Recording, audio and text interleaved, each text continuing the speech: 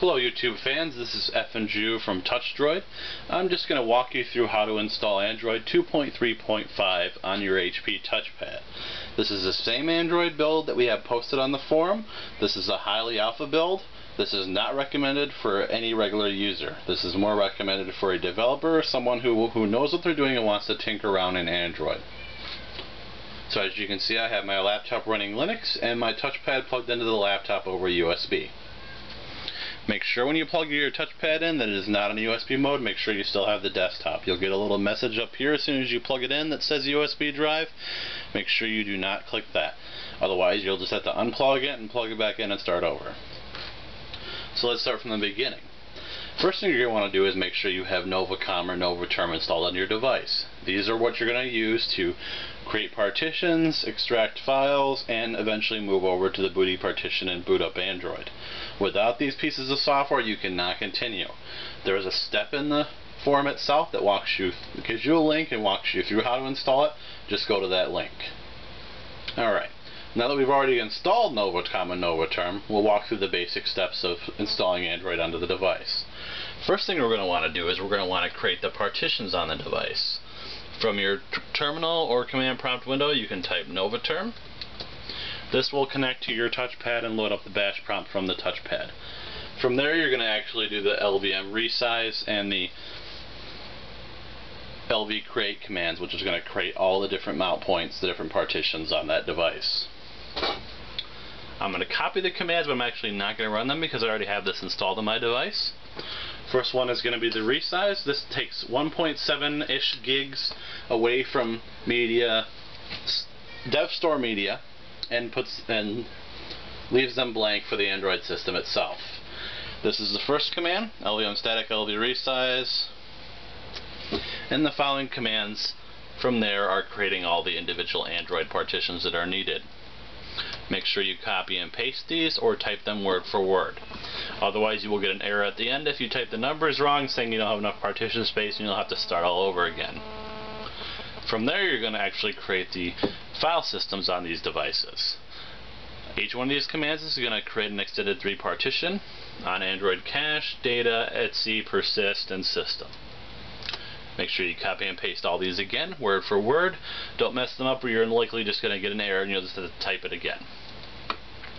From there, once you've created all the partitions, which, by the way, the LV resize command will send a warning to you, just say yes. The rest of them should just create the partition, no problem. The extended 3 make file system commands are actually going to ask you yes or no each time you run them. Make sure you type yes. So just don't copy paste this whole line and drop it in there. Make sure you're typing yes each time and just run them individually. Much easier. From there, once you've actually created all those extended 3 partitions, you want to create the temp system drive, which mine already has one, so we'll just ignore that message. Normally it'll just respond with nothing. From there you're going to mount the actual Android system partition on /temp/system. Now to verify this has been mounted, you can type mount pipe grep. Oh, let me type this again. Mount pipe grep system. This will give you a list. What it's doing is it's pulling mount and it's grepping for system out of mount. This is going to tell you devmap or storm Android system on /temp/system extended 3. That shows it is mounted. From there, you're going to place the file into the system partition. This is going to be done in a whole other window, command prompt or terminal. You're going to put the file. Now the one thing you want to make sure you do before you run this command is make sure you go to the directory where you downloaded the file. If you don't go there, it will not work because it will not find the file. So make sure you go to wherever you downloaded system.tar.bz and then run this command. And it's Novacom put file ;2 /temp system /system.tar.bz. Make sure you type this all out because this is going to place the file there. If you do /temp /system.tar.bz, you'll get an error message because there's not enough space on /temp for this file. Make sure you put the little less than sign and system.tar.bz. Once you place the file on your system, you can close out this window. From there, you'll be back on your touchpad. You're going to cd to /temp/system. And from there you'll see that you have a system.tar.bz file. Mine doesn't because mine's already installed. From there, you're going to run the rest of the commands. You're going to extract the system.tar.bz. This will create a new folder called system within /temp/system. You're going to then cd into that new folder, change directory to system. You're going to move all the files out of system into the old system. This is a little confusing. Just run the commands as they say. Don't screw them up. Once you move the files, you can move back into the original system. 2 dots will take you back 1 folder.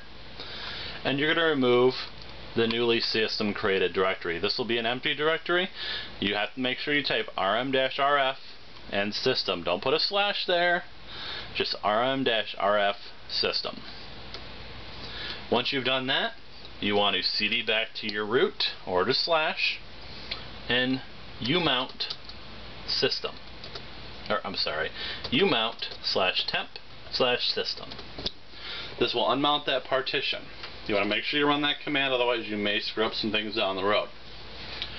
Once you've unmounted that partition, you can now type tell booty recover.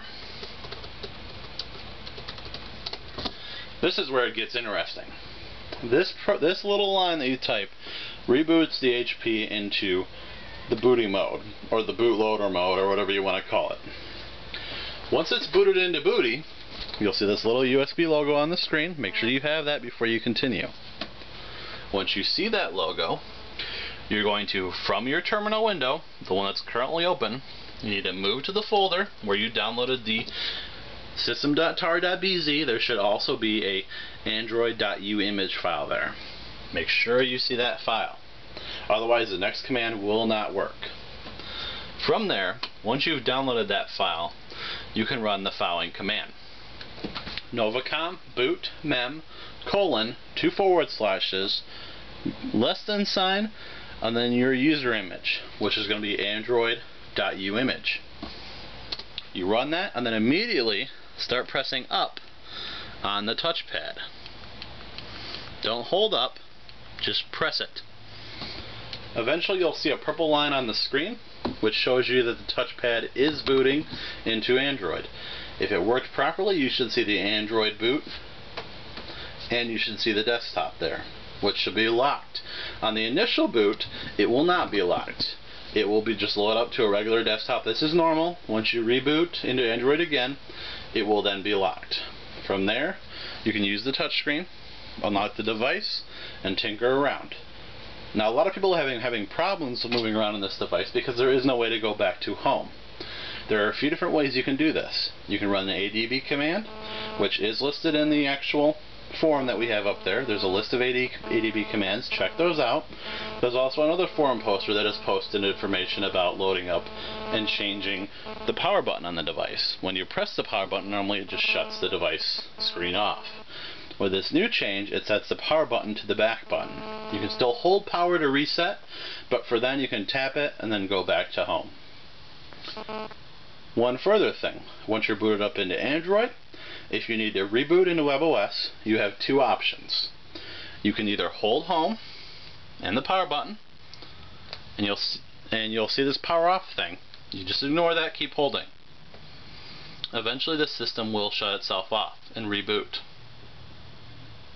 Takes a few seconds here. There we go. And then you'll see the HP logo. This shows you that it's booting back up into WebOS. The other option is you can hold the power button down for a few seconds and you'll see that power off screen again. You can just tap power off. Whatever your preference is, whatever you like, you can go either way. Once it starts rebooting, you're going to immediately boot back into WebOS. The only way to stop that is if you either hold volume up in the power button, which will then reboot into booting, and you can resubmit the command to go back to Android, or wait for WebOS to restart and start over again from the tell booty recover command. That command is going to be number 8. Basically from there, once you have all this installed, you just have to restart using command 8 and command 9 to boot back into Android. If you have any questions or you have any issues installing this, feel free to post on the forum or ask any of the members in the IRC channels. Hopefully some of them will still be nice enough to help you. Most of them are getting pretty annoyed by a lot of the questions, but if anything, just try to find me. I'll try to help the best I can. And hopefully with this release, the community will have a little fire lit under its ass. I like to say this a lot. You'll see it all over my posts. Hopefully they have a fire lit under their ass, and maybe, just maybe, we'll get a vanilla build of Android running on this device from the community itself. Who knows, we'll see. I know CM is doing a great job. I thank them again for the touchscreen panel controller that we have for this device. Not to say it was a good reason that we got it from the original team members, but we have it now, and they've approved that we can release this information with the touchpad, so I went ahead and did so and created the forum. Hopefully you've enjoyed this video. Hopefully it's been informative. If you have any questions, you can post in the comments, or like I said, post in the forum. And as always, this is F and Jew from TouchDroid. Hope you enjoyed it.